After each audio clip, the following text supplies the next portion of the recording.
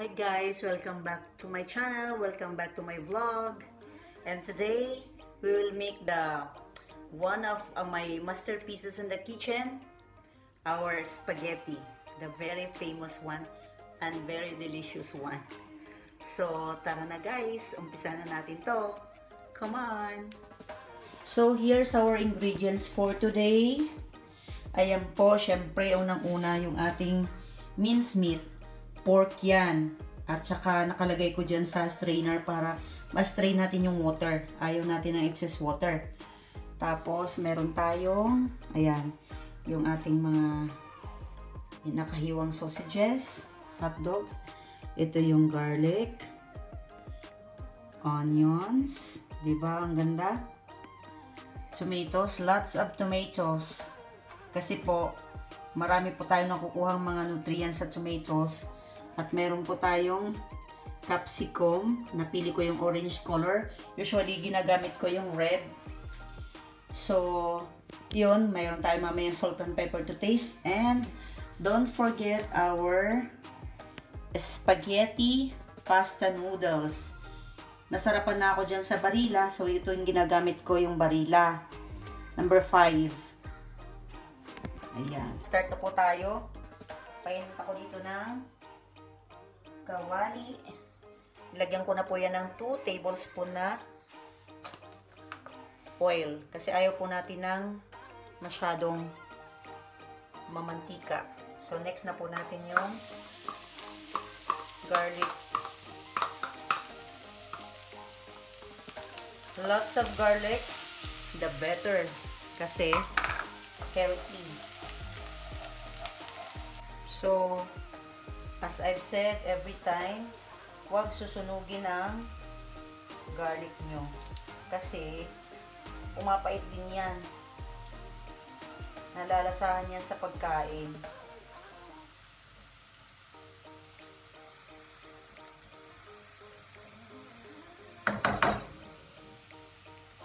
Next na natin yung, ayan, medyo golden brown na siya. Next natin yung onions. Sa mga nagtitipid, huwag niyong dadamihan yung onions. Kasi sa atin, dyan sa Pinas, I mean yung mga nasa Pinas, medyo mahal ang sibuyas. So, ayan. Okay na yung onion natin. Next na natin yung tomatoes. Ito po yung sikreto ko talaga dito. Ang tomatoes, lalo na. Tingnan nyo naman guys. Mapula siya. Diba? The more, the merrier. The red is the best. Always. Tandaan nyo yan. Ito talaga, ayan, sinabi ko na sa inyo, yan po yung sikreto ko talaga sa spaghetti. So, ayan. Mash na po yung ating tomatoes. Now, we can put the capsicum.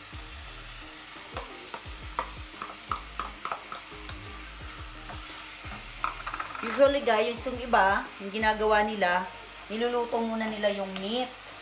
Ako naman, yung diskarte ko, kahit unahin ko yung mga ganito, saka ko isusunod yung meat, para yung meat, madidissolve siya dun sa ating mga ingredients, itong ating mga sinote dito, para naka-incorporate na siya, sumasarap yung karne. Sunod na natin yung ating minced pork.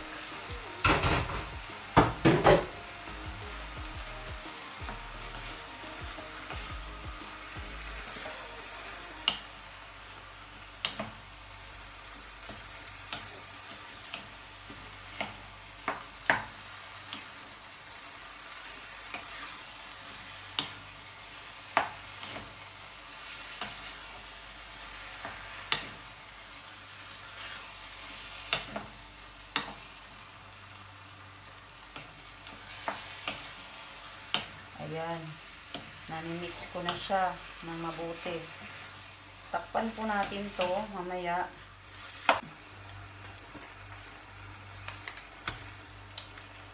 yung hindi natin na sama sa ating ingredients. Ito talaga yung pinaka, ayan, puro sa UFC napunta.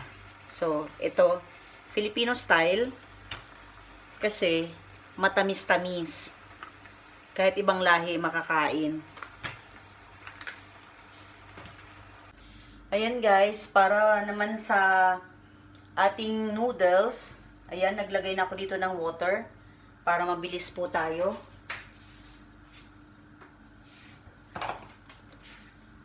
Papakuluin na natin yan. At lalagyan natin ng kunting mantika. Siguro mga 1 tablespoon lang yan. Ayan. At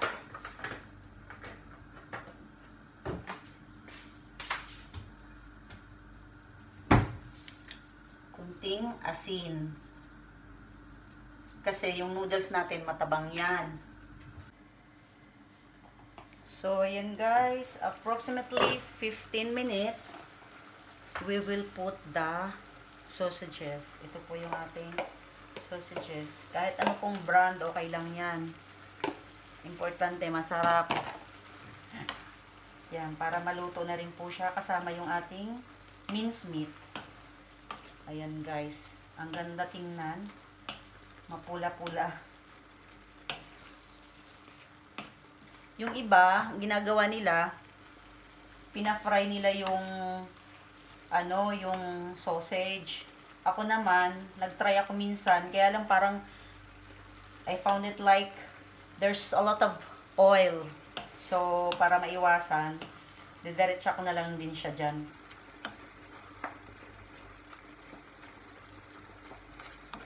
Ayan. At this time, pwede na po tayong maglagay ng soya sauce.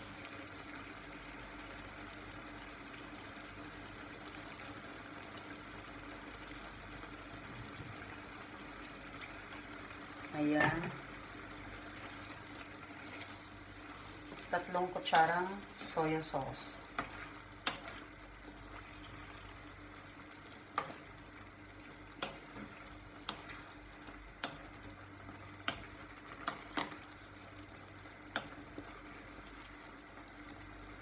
Kasi bukod sa pampakulay, pampalasa din yan. Ngayon, dadagdag tayo ng konting salt and pepper. Ayan, usually nalabas dyan, pepper lang. Ayan. Haluin po natin ng konti. So, ayan, kumukulo na yung ating tubig. Ilagay na po natin to. Ayan. As per instruction, 9 minutes. Huwag mo pong puputulin ang spaghetti niyong pasta. Lagay na lang ng ganyan. Diretso. Ingat lang po guys at mainit.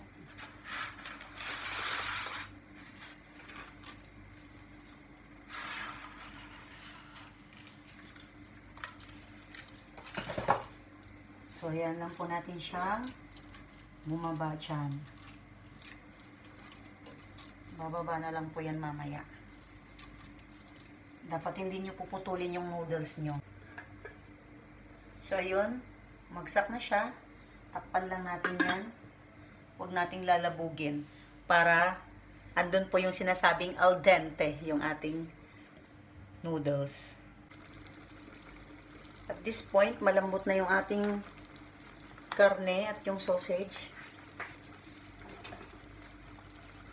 Ilagay na natin tong sauce.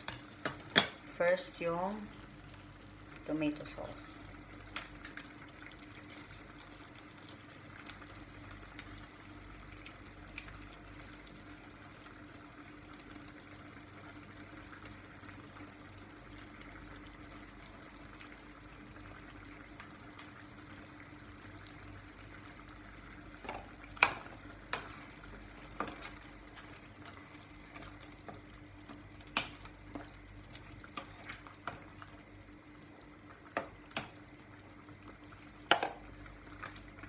Next, spaghetti sauce.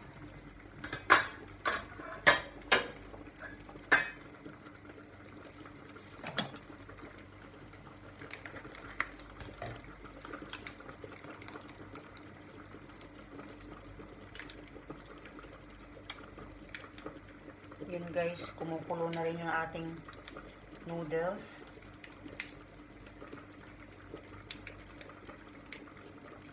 Yung sauce, depende yan kung gaano kadami nyo gusto. So, yan guys, mukhang luto na yung ating sauce. Ayan. Diba? Ang ganda niya. Kasi marami din tayong nilagay ng kamatis. So, FYI, ang kamatis ay rich in lycopene, which is very good in our body. So, ayun po, luto na siya. Patayin na natin to. At di ko na tinikman dahil alam kong masarap. Kabisado ko na yung aking ingredients. Patayin ko na yung kalan habang hinintay natin yung noodles. 2 minutes lang siguro yung noodles, okay na siya. So guys, everything is ready. Our noodles is ready and our sauce is ready.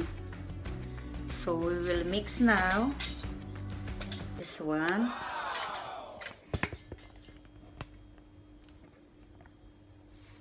And you know what is the best part? Ito, ang cheese. Usually ang masarap dito yung parmesan, pero since wala tayong parmesan at ito, you know what? Meron tayong sponsor. Hindi ko lang po babanggitin kung sino. So, ayan po. Marami po tayo niya nakatago sa ref. So, mimix na po natin yan. Po. So, ngayon, para meron ditong sauce sa bottom part natin, lagyan natin yan dyan ng konti. Para ma-mix siya mamaya. Then, lalagyan natin ng ating noodles. Ayan po para makita nyo. Ayan.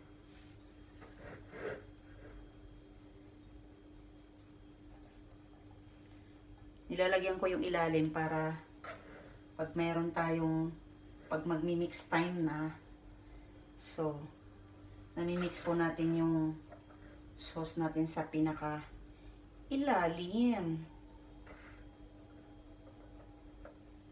So, ayan. Okay. Now is the time for the sauce. Lagay na natin yan dyan.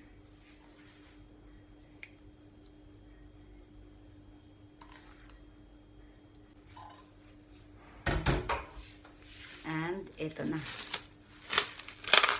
Gadgaran time.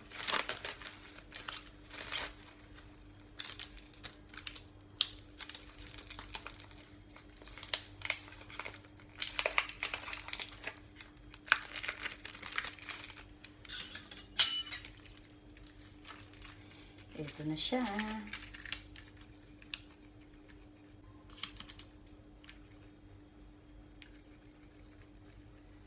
Cover natin yung gilid. Ayan. So,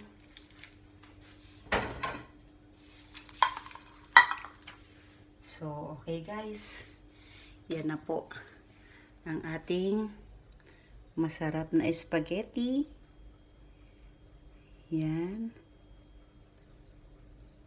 Para makita nyo.